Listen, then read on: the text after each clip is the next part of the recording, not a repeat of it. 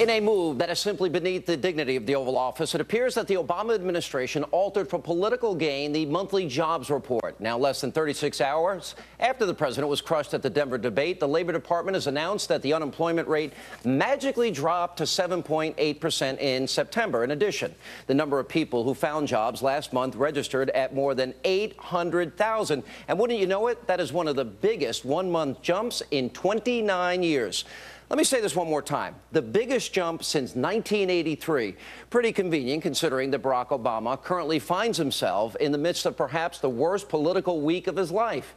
Now, while the president claims that this unexpected news is a sign that America is, quote, moving forward, there are a growing number of skeptics that are now crying foul. Chief among them is former GE CEO Jack Welch. He tweeted this out: "Unbelievable job numbers. These Chicago guys will do anything they can't debate." So they changed the numbers. Now, he appeared earlier today on Your World.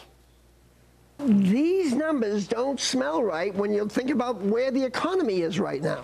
But every economist this morning predicted roughly 90 to 120,000 and 8.2 unemployment. This economy doesn't feel like the employment improved to this level, and it's just, maybe it's a coincidence. At the month before the election, we have a number that comes out 1/10 below when the president took office.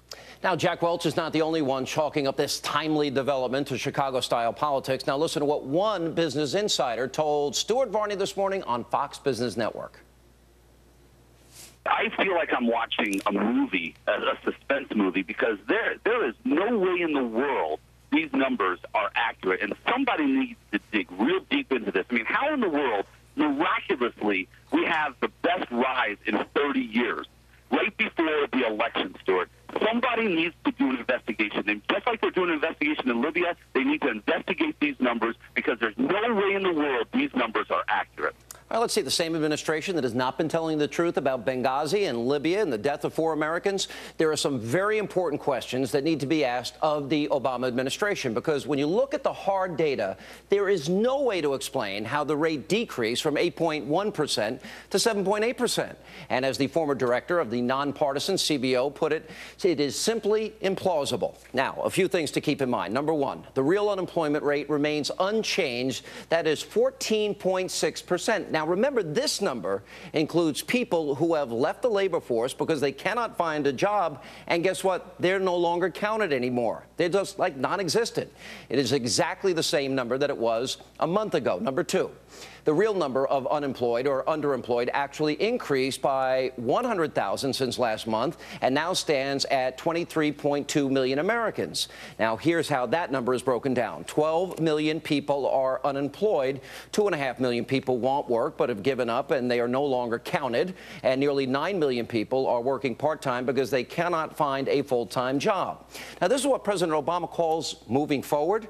Now, there are more Americans unemployed, underemployed than last month and the month before that. That is just a fact.